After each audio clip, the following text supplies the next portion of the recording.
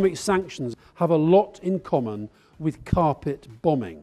They are indiscriminate and seldom have the desired effect. They are highly potent, can be extremely effective, and in most cases, they are pretty fair. They are substantively unfair in the sense that they're unfairly targeted at weaker states. The international community is sending a crucial signal that this kind of conduct simply will not be condoned. If you're going to be really serious about that, you target Putin, not the people around him about whom he couldn't give a damn. We throw them away at our peril, because the way the world is at the moment, I don't think it's diplomacy that's going to take its place. It's going to be something far worse than that, and I don't want to see it.